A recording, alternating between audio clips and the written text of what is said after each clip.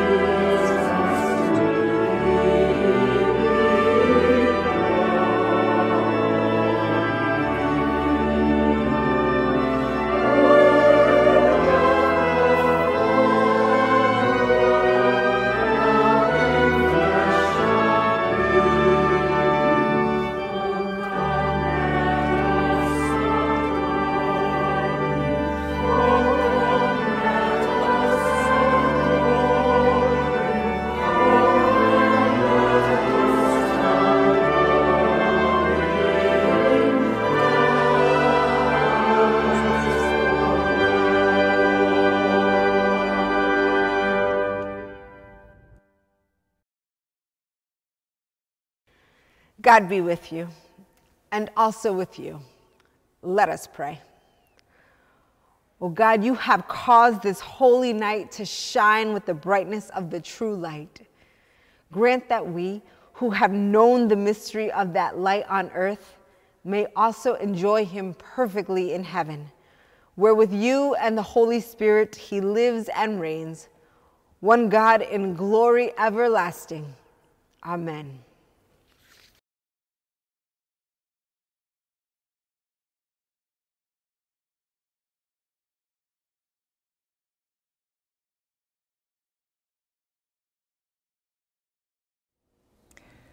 A reading from the Gospel of Luke. In those days, a decree went out from Emperor Augustus that all the world should be registered. This was the first registration and was taken while Quirinius was governor of Syria. All went to their own towns to be registered. Joseph also went from the town of Nazareth in Galilee to Judea, to the city of David called Bethlehem, because he was descended from the house and family of David.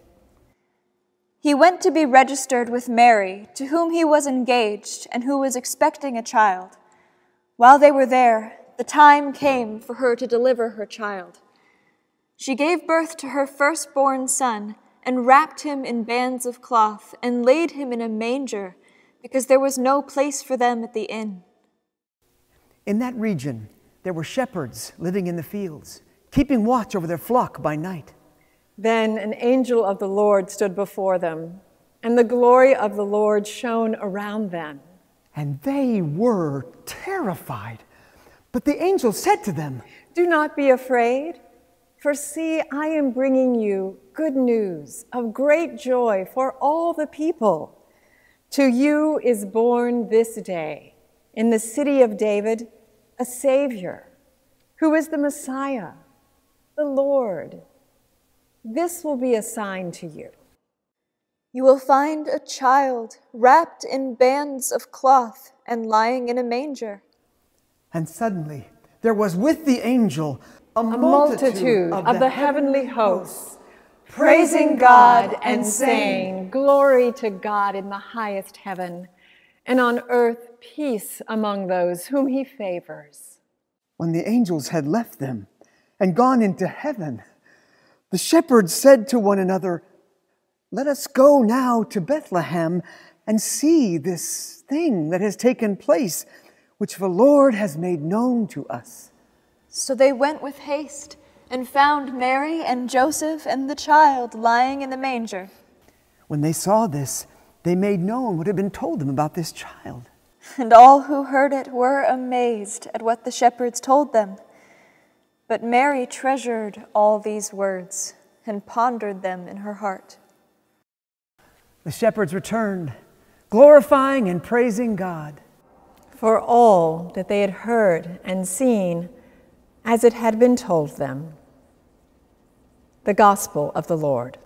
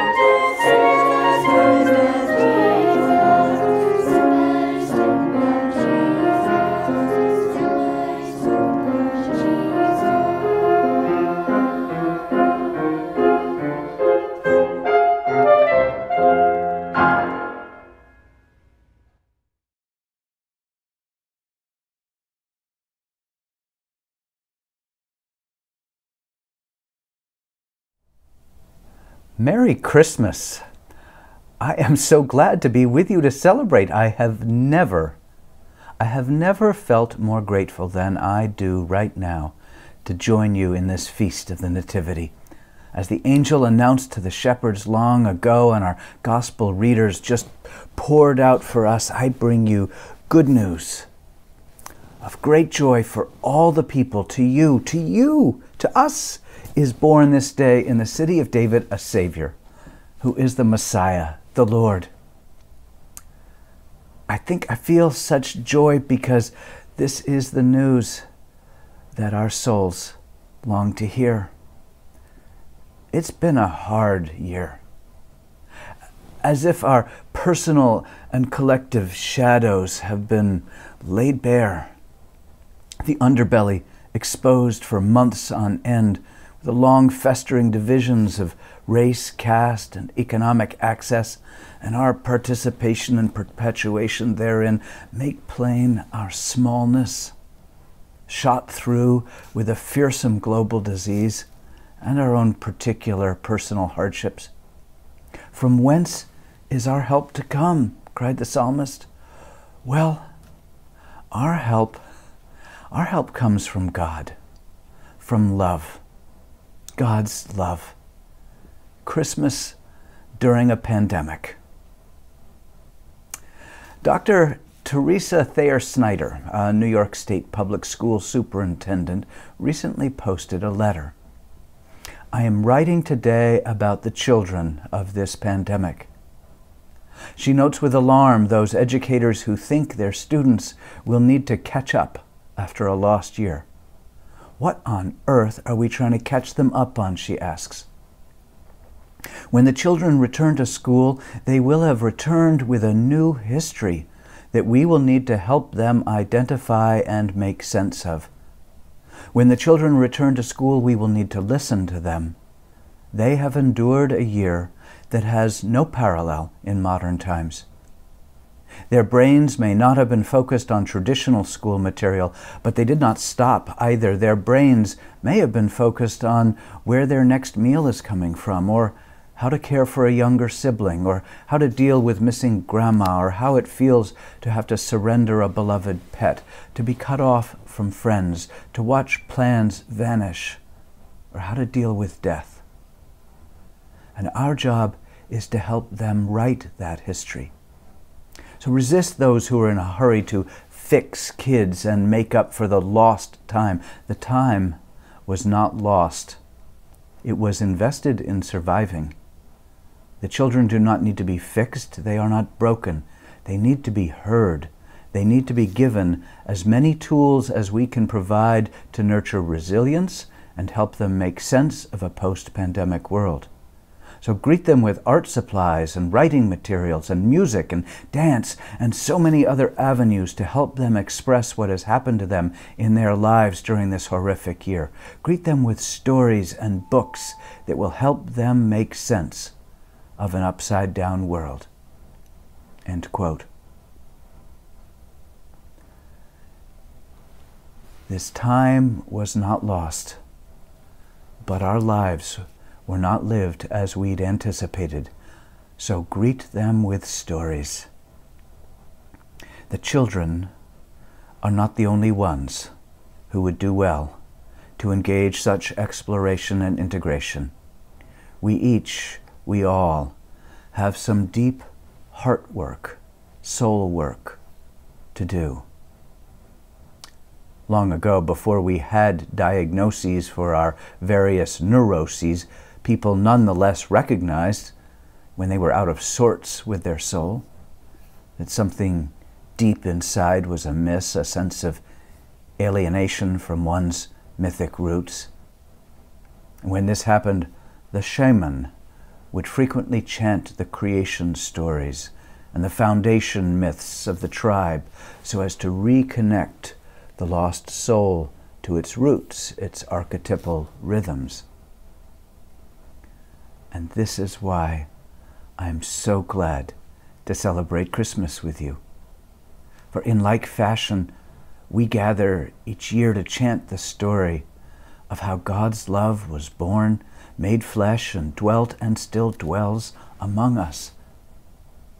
We may come to terms with our smallness, helplessness, and broken parts if through it we are able to connect our little stories to great love. For the time being, we need not solve the riddles or get everything sorted out. Our task at the moment is to dwell in the story. Listen to its song, delight in its colors, and fill in some more.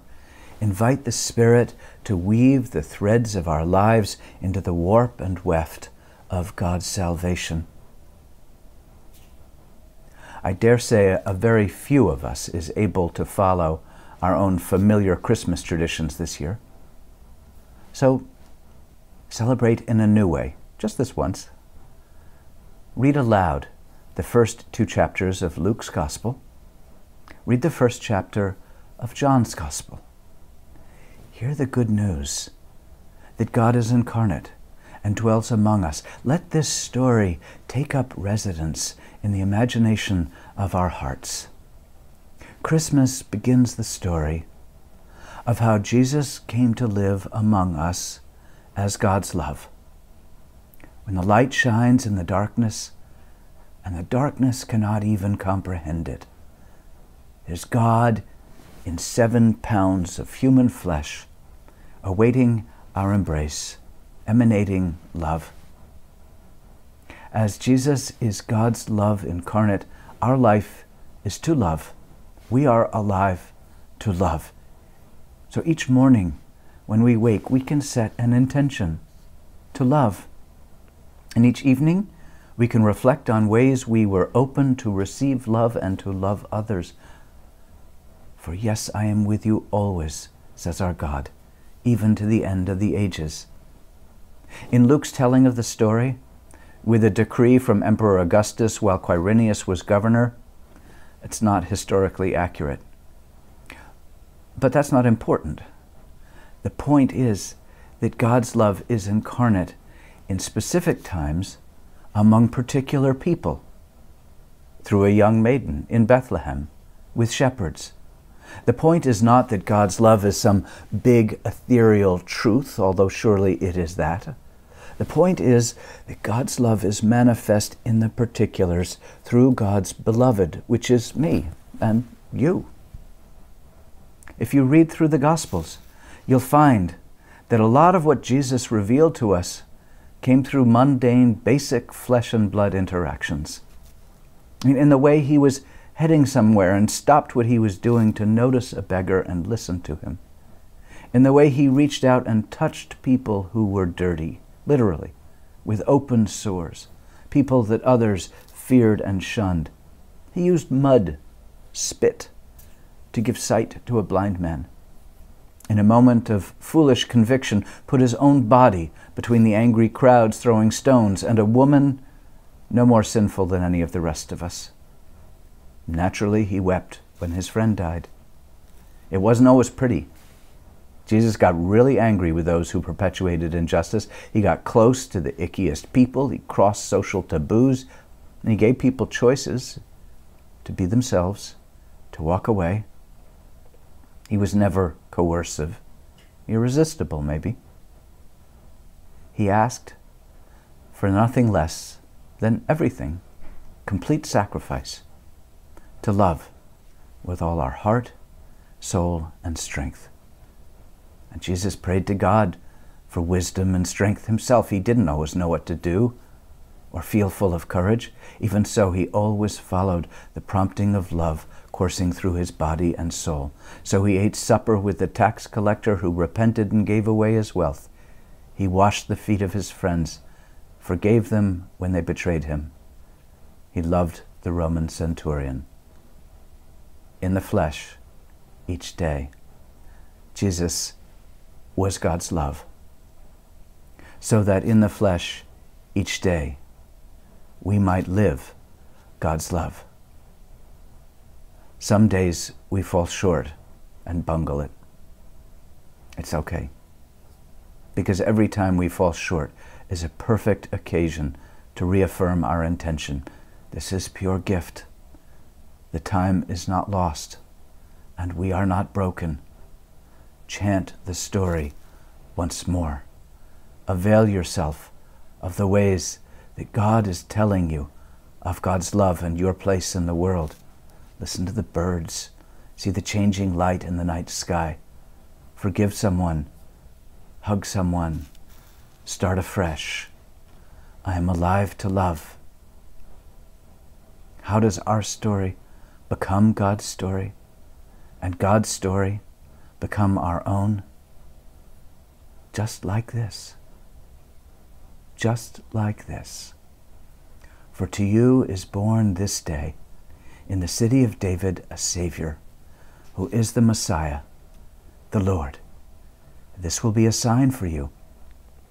You will find a child wrapped in bands of cloth and lying in a manger. This is the peace that surpasses understanding. Merry Christmas. Merry Christmas.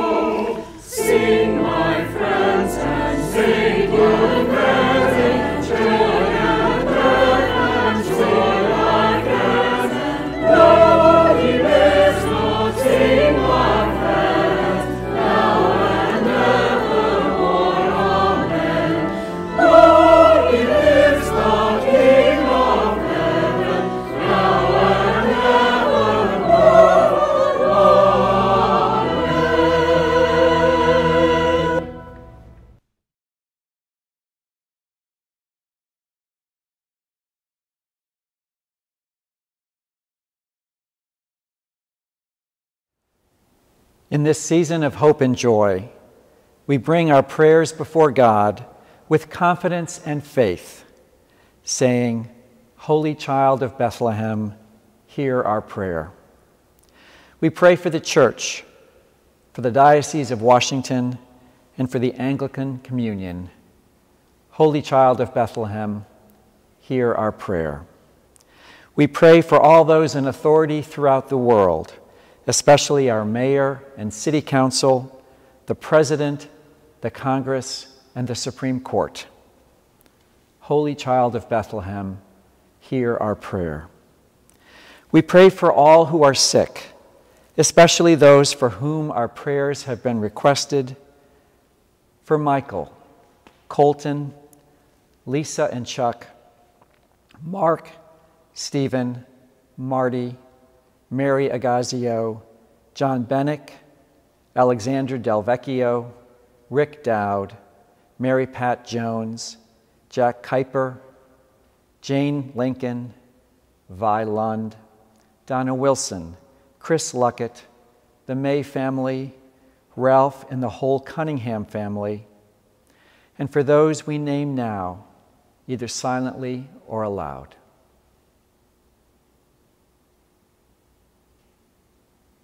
Holy Child of Bethlehem, hear our prayer. We pray for the gifts you have given us, especially for the hardworking choir members who provided beautiful music for our Christmas service, for the Flower Guild and their inspired decorating of the nave this year, and for all the communities and the imagination it takes to stay connected in this time of pandemic and find new ways to welcome and celebrate the birth of Jesus, and for those blessings we name now, either silently or aloud.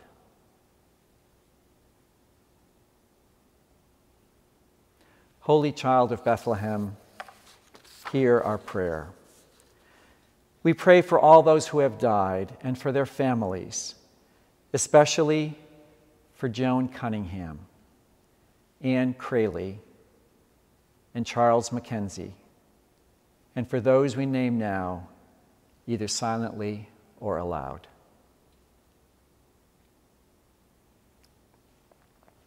We pray that the God of hope would console and bless them.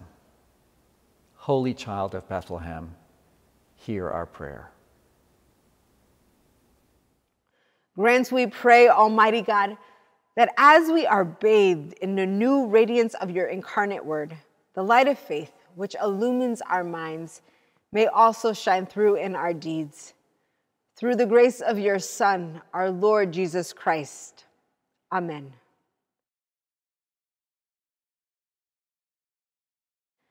As our Savior Christ has taught us, we are bold to pray. Our Father, who art in heaven, hallowed be thy name. Thy kingdom come, thy will be done, on earth as it is in heaven. Give us this day our daily bread, and forgive us our trespasses, as we forgive those who trespass against us. And lead us not into temptation, but deliver us from evil.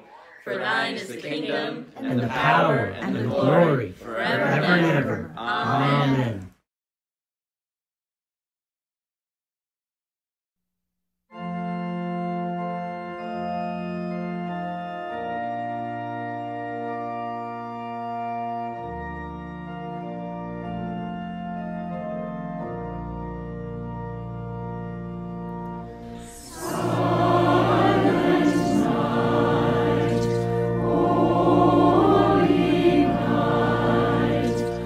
oh.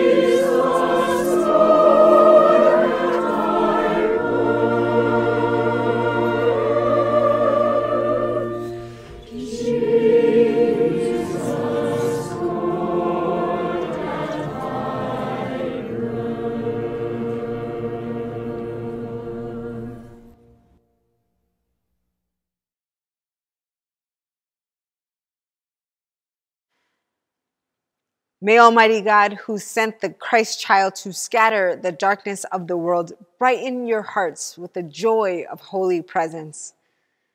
May the same God who sent angels to proclaim peace at the birth of a lowly child speak peace into your life. May God embolden you to be messengers of a new kingdom of hope, mercy, and justice. And the blessing of God Almighty, Creator, Redeemer, and Sustainer, be with you this day and forever. Amen.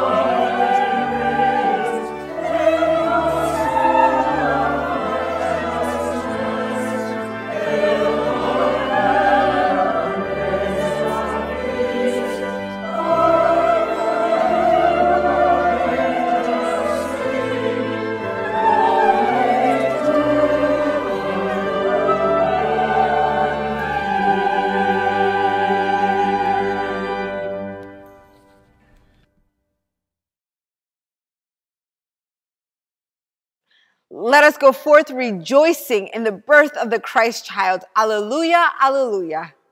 Thanks be to God. Alleluia, alleluia.